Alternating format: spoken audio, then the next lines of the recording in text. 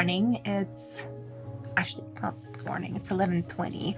I woke up at 7 today. Life has been so hectic.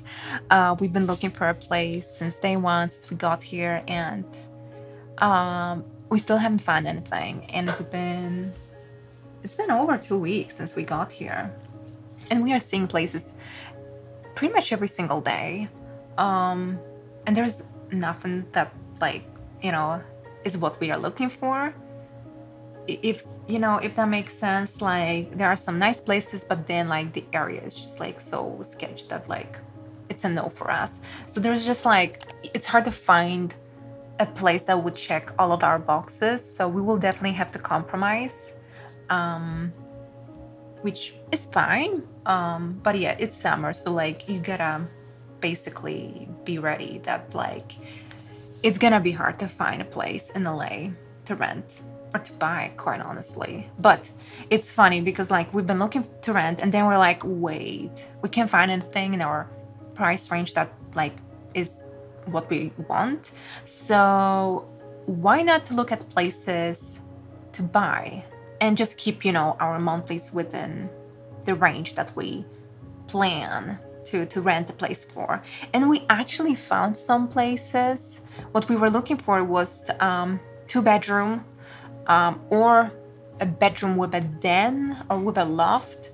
And we found actually quite a few places in our price range. Well, we couldn't really find, a perfect place just in a few days. But that made us like curious, like, hey, why not start a home search? Like, obviously it takes time. When we are searching for our first home, like it took us over a year. Well, not to find a place, but maybe get our offer accepted, because we found a place in Dallas that like we loved. On the first day of our search, we put an offer on it. We were outbid by one offer. Our offer was over asking. Still, there was someone who outbid us. And then after a few months, we asked our realtor, like, can you check on that house? Like, can you tell us how much over the house went? And guess what? The person who outbid us, they bid just $5,000 over our offer. Thing is that they were doing inspection and stuff. They found some things that they needed to fix, and they actually lowered the price by $6,000. So technically, if they would go with our offer and we wouldn't like ask them for any money back for any repairs, they would make more money. It was an older house. It had so much character. It was beautiful. Very nice location too in Dallas. It's possible we would like living in Dallas more if we would buy that house. We would stay in that area because it was very walkable, close to very cool restaurants and places. And that's what I guess we found it in the new area too, but I don't know. Maybe there will be a lot more young people in that area. We only have, okay, so we literally have like 2 weeks to move out of this Airbnb. That means that we have to book flights to fly to Dallas to pack everything. We already booked the pod, so that's settled, but we still need to sign a new lease, start moving some of this stuff inside of our new apartment that we don't know which one that will be yet, but we're gonna make that decision today, and it's fine. We're just gonna be there probably for a year. If it's not gonna be, the one apartment that we were looking for. That's the plan for today.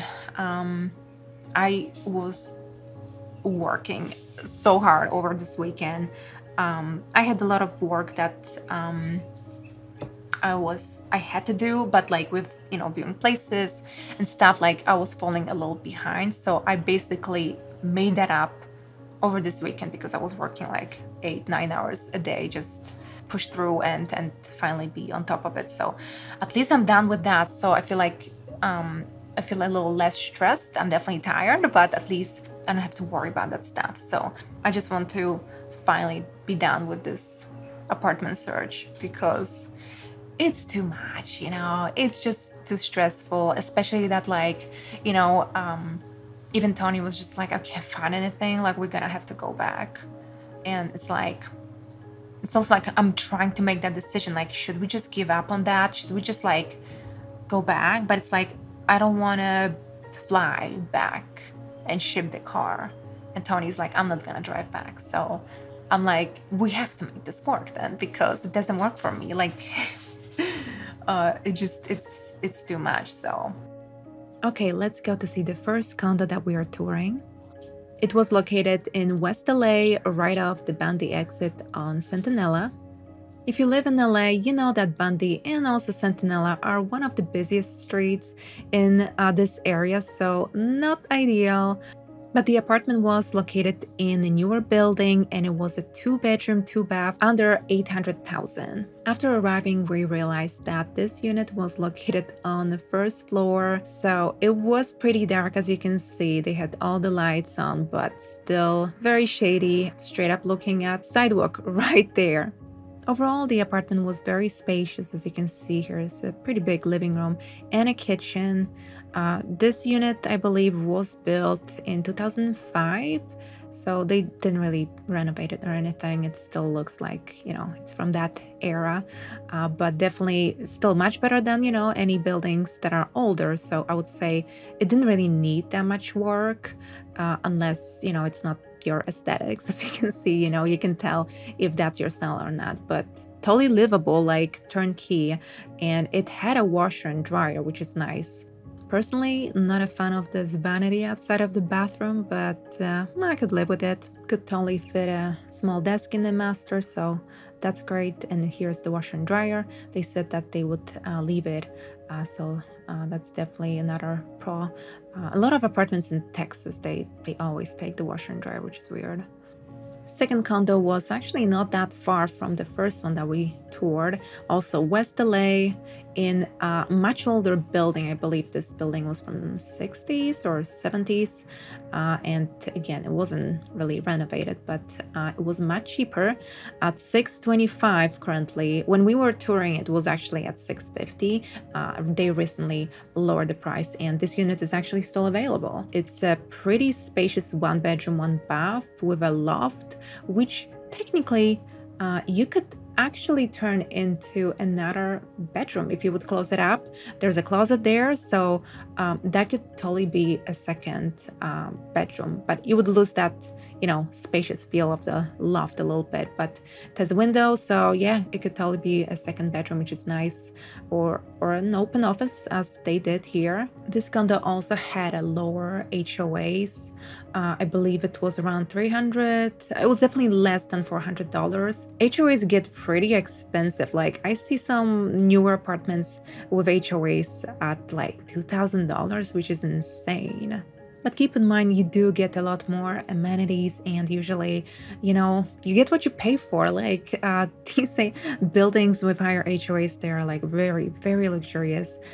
You sometimes get like tennis courts. You get a lot more like fancy common areas, and, you know, everything is just like, you know, newer and fancier. So you definitely didn't get that with this building. Here's the bathroom, and right off it, there is a master, which was pretty big. You could definitely fit a desk here too. And here's the kitchen, not renovated. There was also a lot of popcorn ceiling that usually is very expensive to remove. And here's how the building looked from the outside. And we also decided to check out the parking garage and also the common laundry area, which was right next to all the parking spaces. Unfortunately, there was no washer and dryer hookups in the apartment. They did say that you could ask HOA and maybe they would allow you to install it, but you never know. And honestly, that's a big draw for me. And in this building, you also get access to this roof deck, which definitely seen better days. It hasn't been really renovated since probably they, you know, built it. No one was really using it, but also it was right next to the freeway, so it was pretty noisy. And we are off to the next one. The third condo was actually the newest out of all the three we saw, and it was located in Playa Vista and was in a beautiful, beautiful area. There was a park right next to that building. It felt very safe and walkable, which is very important to us. So definitely first impressions, wow. This was a 2-bed, 1-bath condo, and it was the most expensive out of all these three. And to be completely honest, we liked it the most. Even though we had a very hard time finding the realtor because he had no reception in the unit, which could be a red flag. This unit was facing the courtyard, so it was a little darker. It was also on the second floor. I feel like if it would be located on the other side, it could maybe get more light because you can see in the morning, it wasn't really getting much. Those shutters weren't helping either. I love the look of shutters, but unfortunately they do steal a lot of light, so I would definitely have to take them off. This was a closet in the spare bedroom. Wasn't too big, but it wasn't bad. Here's the living room. Not pretty spacious. Unfortunately, there was carpet everywhere. Here's the master bedroom. There's only one window there, which is fine. I mean, there's plenty of room here, so you can fit a desk. I mean, I would prefer more light, but also, you know, it is a bedroom, so I guess we could just use the other bedroom as an office. You can see that actually allowed for a lot more light to get in, so not too bad. And here is the master closet, very spacious, and the master bathroom. The bathroom was the only area in this unit that showed the age of it, because a part of it, like the unit had a very like brand new feel. Maybe because they replaced the carpets. The realtor didn't say anything, but the carpets were very clean, and yeah, I guess maybe that kind of refreshed the whole apartment. I feel like the bathroom would need a little bit of work. The bathtub was very dirty. Anyhow, we are both allergic to dust mites, and carpets are notorious for being a nightmare for people with allergies. The kitchen in this condo looked pretty good. I actually feel like I wouldn't need to change anything. And here's a little secluded balcony, which felt very cozy and was pretty spacious. The owners were keeping some stuff there as a storage, but also they were able to fit 2 nice chairs.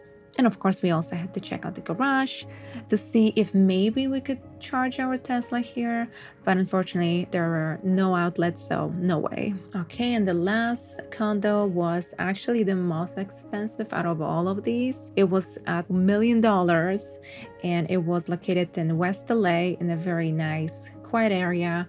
It was a penthouse, so you had no neighbors above you and also actually next to you, because it was completely separated from all the neighbors. There was only one other unit on the same floor, and you were separated by elevators and stairs from them. So fully private. Love that. It was a huge 2-bed, 2-bath. As you can see, even the spare bedroom had a walk-in closet and was pretty big. The view maybe wasn't like amazing, but at least it was private. You didn't have another building, you know, looking into your bedroom. And again, even more storage. There was a closet right next to the front door for your jackets and shoes. And a must-have for me, a washer and dryer was also in that unit. It was that small washer and dryer that like I'm not a big fan of, but it will do, it's fine. And we are walking into the living room and a kitchen. And this building was built in 2016, so everything was pretty new. It was a very interesting choice for the kitchen, the yellow cabinets, and also like a very weird looking tile. I feel like it's kind of, I don't know, like what do you even call this style? Like the wavy 3D tile, I don't know. But here was the huge master bedroom. Like it was so big. Here's the master bathroom with a bathtub, which again, very important to me. Yeah, that master bedroom was kind of even too big for me. It had a huge master closet. I honestly feel like this apartment would be much better with 3 bedrooms. Like if they would make the living room and all the bedrooms, or at least the master bedroom, smaller, it would be perfect. Because, you know, 2-bedroom at $1 million, it is a little pricey. I feel like I don't know, like it's too big for me. It's, you know, 1,400 square feet. Like that's a lot for 2-bedroom. We both really like this unit and we're really considering it, but like it's just too expensive for 2-bedroom. It had a very nice balcony here. I love that. This whole like area. The street was super quiet and just very walkable, felt safe. This condo received multiple offers and sold for over asking price. Okay, so we just saw another apartment, and well, we like the building a lot, but they didn't have anything available. So that apartment we saw, supposed to, like, that was the first day it became available. Like, they literally moved out yesterday, but somebody already rented it.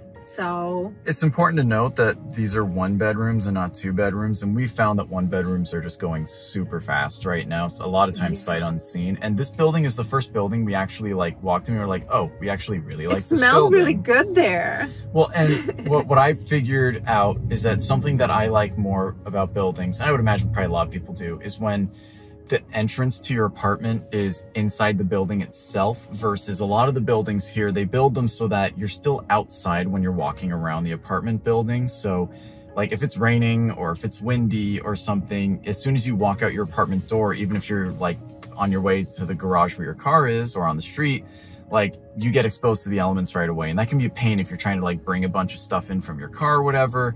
And what I liked about it being fully covered is you're kind of weathered from the elements. Now this is like totally like wow, it's so nice that you get to be able to say that that's what you like or whatever. And I mean, I know that this is like a benefit, like it's an indoor outdoor space. It's like, oh, so cool, especially in LA. So it's definitely, you know, some people actually look for it. I don't really care. I personally would also probably prefer, you know, just a closed hole. Well, it just keeps everything cleaner too. Like everywhere inside feels clean because it's closed. But like, it's not just that. The apartment itself was very nice. It felt like someone designed it. It's like a lot of these apartments we see that are higher end or whatever, and like they have nice stuff in them, but it feels like someone was just like, we're just gonna buy it here and there and install it. It didn't feel like someone planned the apartment. They were just like, here's the floor plan that we have to work with. You know, let's just kind of make it work. Like the cheapest appliances. Yeah, they definitely they had very like high-end finishes.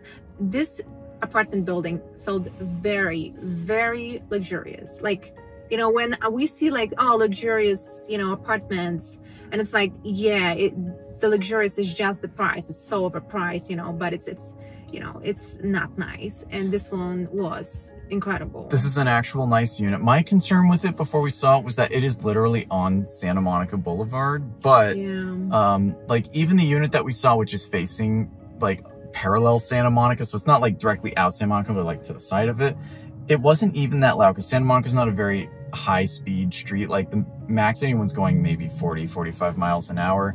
Granted, I am worried you're going to get that one guy who, you know, blows through at night with his super loud exhaust and it just wakes you up, so like you can't sleep with the window open. But the unit that they do still have available, it doesn't come until September, is facing the other way into a more neighborhood area, so it wouldn't be as loud, but also we would only get morning light. And again, these are both only 1 bedrooms, which are, you know, something we're considering, and the layouts of these are actually nice enough we could probably make it work. But having lived with separate rooms for us to work in now for, you know, over a year and a half, it's like, it's pretty difficult to go back to that. Especially when we both work remotely. And we're like, you know, you have a meeting, like I'm trying to film something, it's like, you know, it's a little frustrating. Like we could make it work, but also for the same price, we can get a 2-bedroom, like for the same price. In a different building, sure. Yeah, it's the 1-bedroom, so. Yeah, and like the thing is, we would outgrow the apartment, and like I guess that's fine, but at the same time it's like we don't know what we're gonna do. And so like at this point now, like Julia, you were just saying you felt like really defeated after looking at all these apartments. It's been over 2 weeks and it's like we literally like didn't find anything available that we loved. Yeah. And it's like, yeah, we found stuff that's like, we could make this work, but nothing that we were like, we would really love to live here. And like, it's at a point now where we're even just reconsidering our whole plan. Like maybe what we're going to do is even look for somewhere to buy, or like we have all these leasing agents we've been talking to. Maybe we'll just sort of go back to Dallas and just have them be like, ping us anytime that anything comes on that looks interesting, because they'll know what we're looking for because we've seen units with them. and then maybe do it that way. We don't know. There's all these options, like, and we have these other constraints too, which is that like our house in Dallas right now, it's a hot time to rent because a lot of families move in the summer when their kids are not in school, and our house is like perfect for a small family. And so like it would absolutely be a great time to rent it in Dallas, which kind of puts stress on us to move out sooner, but we aren't seeing anything we love here, which sucks. Yeah. So we're not really sure what we're gonna do at this point, but we're still considering different options. Like, I'm hopeful. The beginning of the month, I think typically there's a lot more. And in fact, that's when we found our last unit in Santa Monica, was the very first week of September. And in fact, I think it was Labor Day weekend, we came up and looked at a unit. But yeah, it was just like, that happened to be the time when a lot more listings came on. So like, it's possible, and we have to make some kind of decision by then. Like, are we gonna... Yeah, we're gonna buy flight tickets, or are we driving back? We gotta book hotels. Right, is it a one-way flight? Yeah. Are we trying to find somewhere to live here a little longer? Are we shipping our car back? Are we going back just long enough to rent a car for a week and pack up and come back? Like, there's a lot of options here, and I think we'll have better clarity after this week, but you know, the longer we wait, the more expensive everything is, and so we'll see. Summer is such a hot time, like not just when it comes to temperature, but like everything. Like, everyone wants to fly everywhere, travel, you know, so hotels are more expensive, flights are more expensive, and also people are like renting now too, and it's like, dang, like I guess no one does anything in winter, and all of a sudden they just wake up in summer and they want to do everything. Yeah, but I know, but I remember like waiting, like if you wait till the fall or winter, there are so many units that come on that are more reasonably priced just because of the time of year. The other thing is, I think a lot of people don't want to rent stuff in the summer sometimes because it's when a lot of kids who are going to college are looking, and like some of the areas we're looking at are not far from like UCLA. Like Westwood is an area we really like, Brentwood's an area that we like. And I'm sure there are people who are considering a little farther out than that too. But right now, kids want to find places to rent, and they're going to rent a 2 or 3 bedroom and split it with their friends. That's right, yes. And like, that's what they want. So we're kind of competing with that market as well. I think we're just going to try to see some open houses now, just because there are no more rentals to see for the weekend. Yeah, so we're like, okay, well, let's just see what we can afford in LA right now. Yeah, because really, like, we could afford to buy another house, to buy an apartment, like a 2 or 3 bedroom apartment here. And the monthlies would be high with current rates, but we'd be able to make it work knowing that we'd eventually like refinance and, you know, all that. Like, it might be possible, but I don't know. I don't like the idea of like rushing to buy an apartment either, is the other thing. Yeah. Like, if we lived here and we could take a year to look, that'd be nice. Exactly. Not to mention, like, inflation's crazy, and like, I don't know, there's a lot of like uncertainty in the market. I don't know, we don't know what's gonna happen in a year. Prices may drop, I mean, they may not drop, you know. Maybe a lot of people are thinking the same, like, okay, let's rent it, let's wait. It's just like not a good time, like everything we've seen on the market and everything else. Yeah.